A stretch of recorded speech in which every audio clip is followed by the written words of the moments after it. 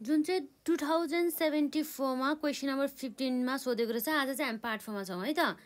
From the following details prepare a value added statement showing clearly input value and the value set by the expenses on the profit for the month of the Baishakh of the current year भन्ने कुरा चाहिँ रहेको छ। अब हाम्रो यसरी हेर्दाखेरि हाम्रो भ्यालु के रहेछ हेरौँ है त। सुरुमा हामीले जुन हामीले हेर्नु पर्ने भनेको यो सेल्स छ। सेल्सबाट हामीले जस्तै डाइरेक्ट र मेटेरियल पर्चेस घटाउनु पर्यो, फ्युल एन्ड द कोइल घटाउन पायो, त्यसैगरी कन्ज्युमेबल स्टोर्स घटाउन पायो, त्यसैगरी हाम्रो अदर सप्लाइज घटाउन पायो, त्यसैगरी म्यानुफ्याक्चरिङ एक्सपेन्सेस पनि घटाउन पायो र selling and the administrative expenses पनि घटाउन पायो है त। र अब त्यसपछि अर्को भनेको हाम्रो डिप्रिसिएसन। डिप्रिसिएसन हामीले यसमा लेस गर्न पाए त पाएन है।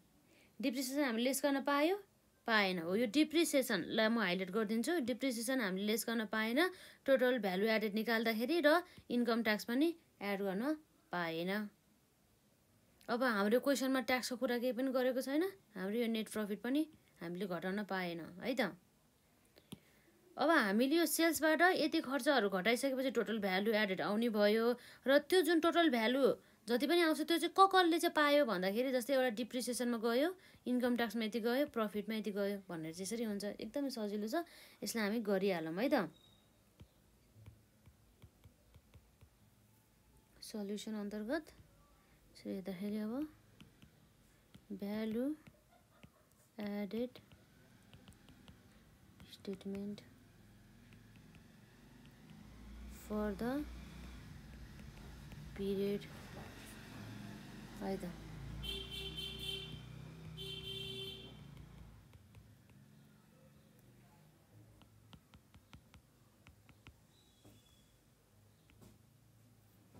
डिटेल्स रुपिस भयो, त्यसपछि यो रुपिस भयो है त।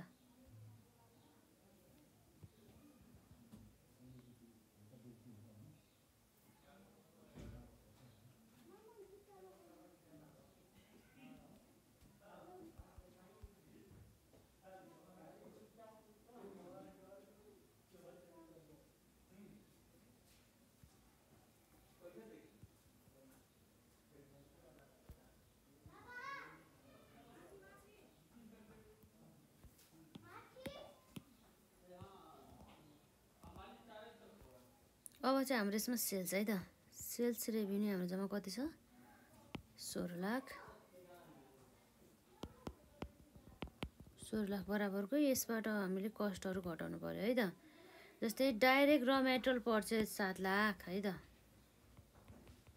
डाइरेक्ट र मेटेरियल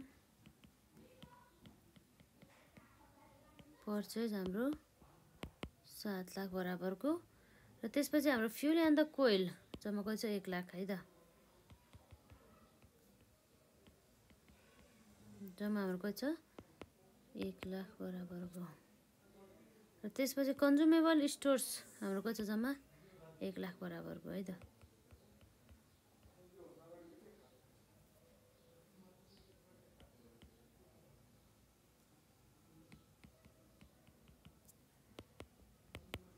जम्मा 1 लाख बराबरको है।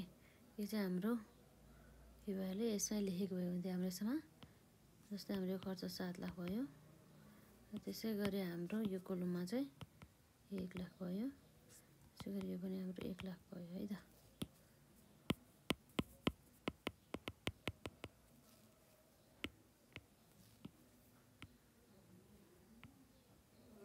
र त्यसपछि हाम्रो अरु भनेको अदर सप्लाइज 50,000 रहेको छ। यो पनि आउनु भयो।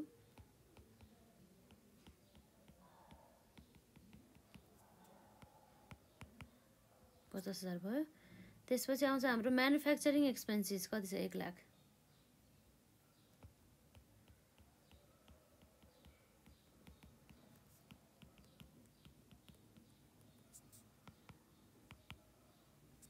र त्यसपछि अर्को हाम्रो खर्च के रहेछ? Selling and the distribution expenses 1,50,000।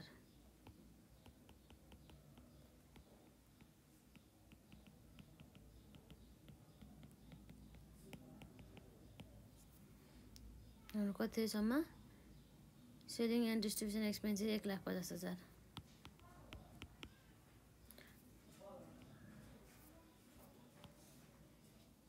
जम्मा अब यो कति आउँछ हाम्रो यसमा हेरौँ त खर्च अब 7 lakh plus 1 lakh plus 1 lakh plus 50,000 plus 1 lakh plus 1,50,000 गर्दा जम्मा हाम्रो 12 लाख कति आयो यसमा हाम्रो जम्मा 12 लाख है ठ्याक्कै 12 लाख हो यो अब हाम्रो 16 लाखबाट 12 लाख घटायो भने कति आउँछ त ठ्याक्कै यसको डिफरेन्स भनेको हाम्रो 4 लाख हो यो भनेको हाम्रो के त टोटल भ्यालु एडेड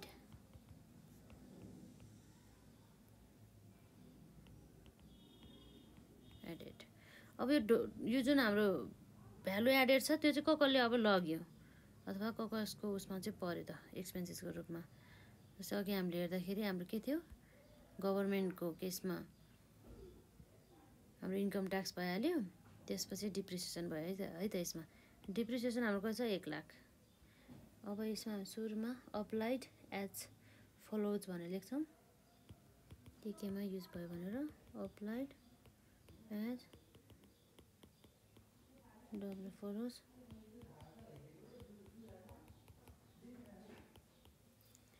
डिप्रिसिएसन हाम्रो जम्मा कति छ 1 लाख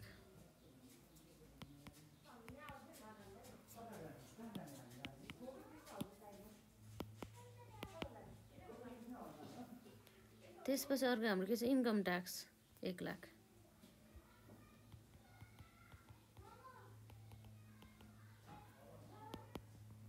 जम्मा 1 लाख रहेको छ है त सो नेट प्रफिट भनेको हाम्रो के छ 2 लाख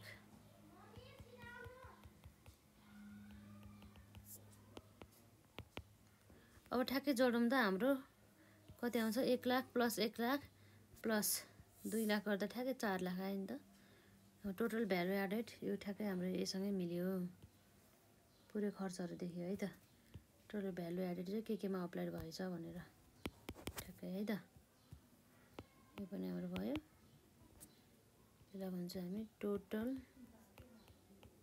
भ्यालु एडेड भन्छौँ है त यसरी यो कुराहरू रहेको छ है त एकदमै इम्पोर्टेन्ट क्वेसन छ यो पनि हाम्रो एक्जाममा सोधिने टाइपको क्वेसनहरू भनेको यस्तै हो जस्तै यो जुन अर्को क्वेसन छ यसमा हाम्रो 2056 मा क्वेसन नम्बर 14 मा सोधिएको छ the conversion cost and the bought in the material cost of the manufacturing company is below भनेको छ है त यसरी हामीले इनपुट गुड्सलाई हामीले फिनिस गुड्स अर्थात् इनपुटबाट हामीले प्रोसेसिङ गरेर आउटपुट लिएर आउनको लागि चाहिँ हामीले लाग्ने खर्चहरू चाहिँ को बारेमा विवरण दिएको छ भन्ने कुरा छ यसमा जस अन्तर्गत चाहिँ पर्चेस अफ मेटेरियल्समा हाम्रो 3 लाख बराबर भयो र स्टोर्स हाम्रो 30,000 भयो र म्यान पावर कस्ट है त man power cost only 70,000 and manufacturing overhead हाम्रो कति छ त 1,60,000 र selling and the distribution expenses is 30,000 र त्यसै गरी fuel and the power stores चाहिँ हाम्रो कति छ 40,000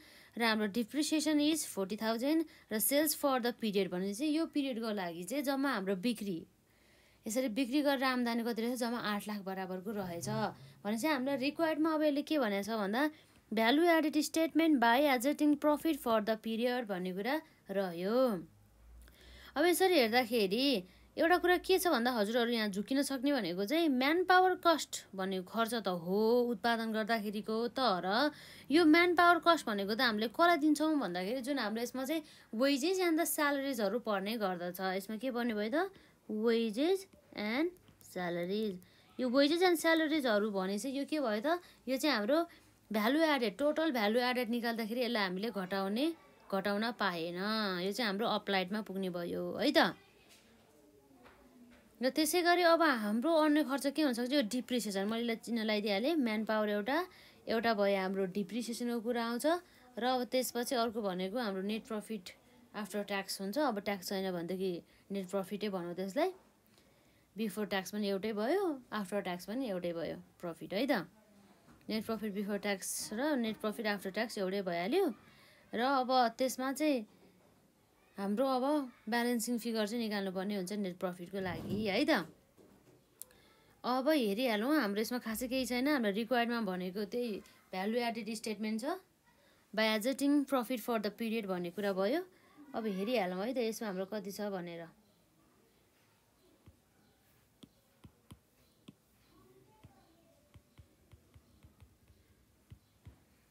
सल्युसन्स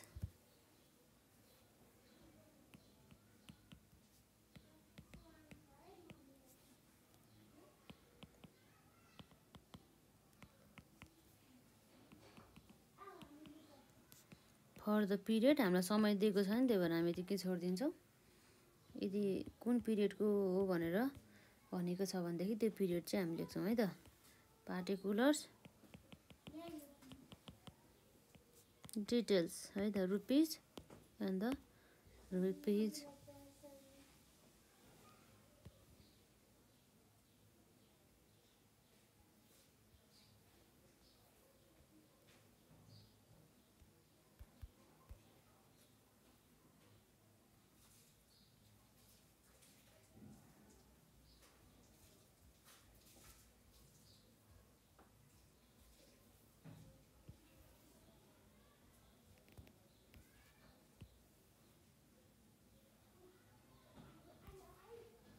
यसरी आउने भयो है त यसमा हाम्रो।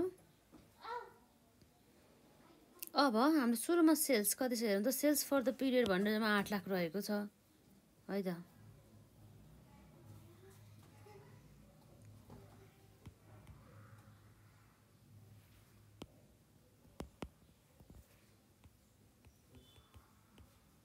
सेल्स रेभिन्यू भयो र यसबाट अब हामीले जुन हाम्रो खर्चहरू घटाउनु पर्ने भयो, जसलाई भन्छौँ हाम्रो cost of bought in materials and services. अब जस अन्तर्गत चाहिँ अब हाम्रो के आउने भयो त, जस्तै सुरुमा चाहिँ हाम्रो पर्चेज अफ द मटेरियल्स कति छ 3 लाख बराबरको है।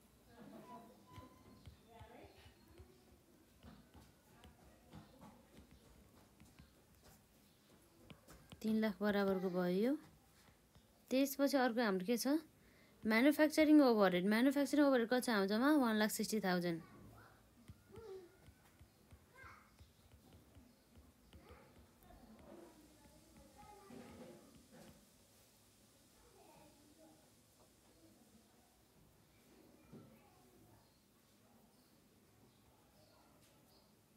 जम्मा कति भयो हाम्रो म्यानुफ्याक्चरिङ ओभरहेड भनेर 1,60,000 है त।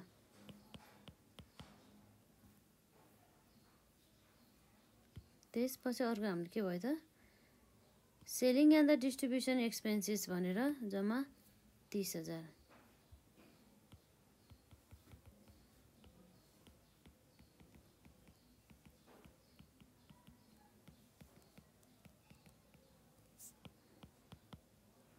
जम्मा 30,000 भयो।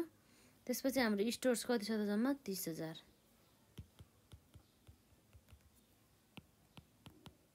भयो। त्यसपछि अरू खर्च हाम्रो के हुन सकिन्छ त्यसमा, त्यसपछि हामीले सेलिङ पनि लेखिसक्यौँ। पावर एन्ड द फ्युल है त, स्टोर्समा हाम्रो 40,000।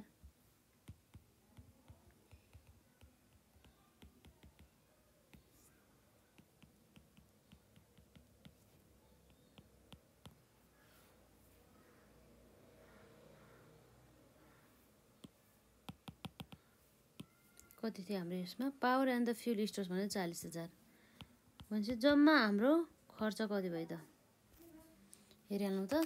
3 lakh plus 1,60,000 plus 30,000 plus 30,000 plus 40,000 गर्दाखेरि जम्मा हाम्रो खर्च कति हुनुभयो त 5,60,000।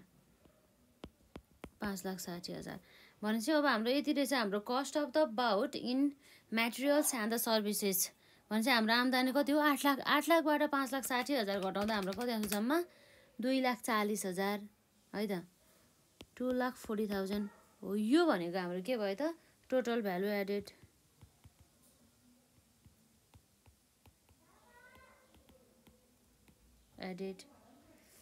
यो कुरा आउने भयो है त यसरी। अब यो टोटल भ्यालु एडेड चाहिँ केमा हामीले युज गर्यौँ त, अप्लाइड एज फलोज है त भन्दाखेरि जस्तै हाम्रो यहाँ के थियो डिप्रिसिएसन थियो है त। डिप्रिसिएसन हाम्रो कति छ जम्मा 40,000। डिप्रिसिएसन हाम्रो 40,000 हुन्छ। र त्यसपछि हाम्रो के हो त भन्दाखेरि यसमा म्यान पावर कस्ट 70,000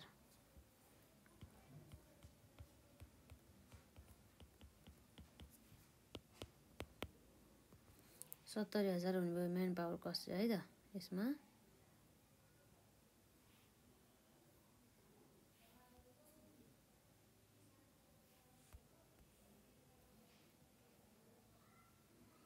अब त्यसपछि अब हाम्रो यसमा आउने भनेको नेट प्रॉफिट हो। नेट प्रॉफिट यो भनेको हाम्रो ब्यालेन्सिङ फिगर। यो चाहिँ हामीले कसरी निकाल्नुपर्छ भन्दा त्यो जुन 2,40,000 छ त्यसबाट -40,000 - 70,000 गर्दा कति आउँछ 1,30,000। यति चाहिँ हाम्रो नेट प्रॉफिट रहेछ है त। ट्याक्स भएको चाहिँ हाम्रो ट्याक्स पनि आउँथ्यो यसमा। ट्याक्स घटिसकेपछि हाम्रो नेट प्रॉफिट आफ्टर ट्याक्स भन्ने आउँथ्यो। र अब यसरी हाम्रो के भन्छ टोटल भ्यालु एडेड है त। टोटल एडेड भनेको हाम्रो यसमा आउने भनेको 2,40,000 नै हो।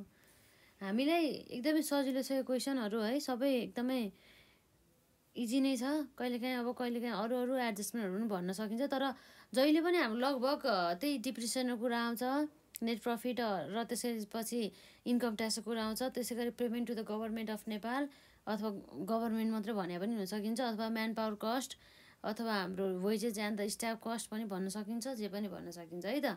त्यसलाई चाहिँ हामीले यसरी भ्यालु एडेड निकाल्दाखेरि चाहिँ घटाउनु भएन, पछि मात्रै घटाउनु पर्ने भयो है त। यस्ता क्वेसनहरु चाहिँ हामीलाई एक्जाममा सोधिने रहेछ है त। त्यसपछि यस्तो क्वेसन छ हाम्रो यहाँ